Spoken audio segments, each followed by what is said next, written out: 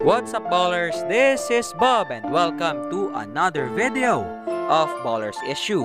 Pero kung bago ka pa lang sa akin channel, ay huwag mong kalimutang mag-like, comment, and subscribe. Beats by Nevs.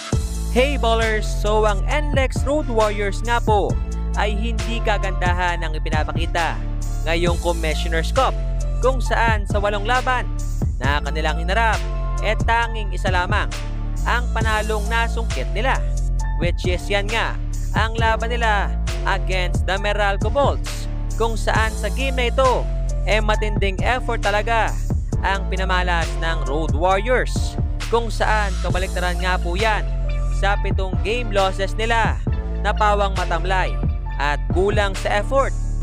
At sa kabila nga po ng kanilang super hyper na import ngayong Commissioner's Cup na si Tony Mitchell, talagang kulang pa rin siya para buhatin ng NLEX, kung saan ating matatandaan na pangalawa na nga po si Tony Mitchell sa mga naging import ng NLEX ngayong konferensya, dahil bago nga siya sinabak muna ng Road Warriors itong si Curtis Washington sa game nila kontra sa TNT, kung saan natalo nga po sila dahil nga sa mas agresibo ang galaw ng import ng TNT compare nga kay Washington.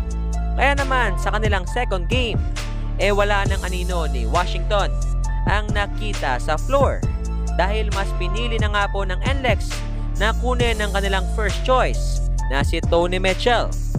Ngunit sa 6 na laro nga po ni Mitchell as a NLEX Road Warrior, tanging isang panalo nga lang ang nabigay niya sa team.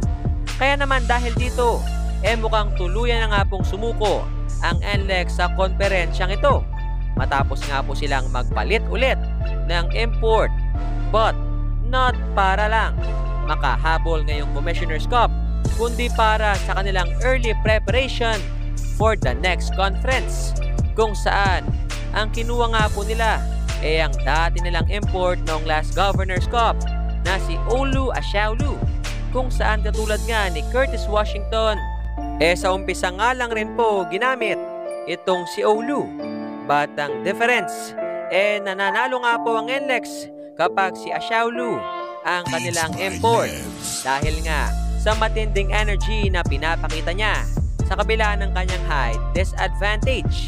Pero tignan pa rin natin kung baka nga malay nyo may chance pa na manalo ng sunod-sunod na beses ang NLEX dahil nga kay Olu Ashaolu. At baka nga malay natin magresulta pa ito ng paglusot nila sa next round. And that's all for tonight's video, mga past ka-b-boy ko and future ka-ballers natin. And like what I always say, kung bago ka pa lang sa aking channel please huwag mong kalimutang mag-like, mag-comment ng iyong opinion at syempre share, and please subscribe, and don't forget to click the notification bell button para you are always updated. Bye-bye!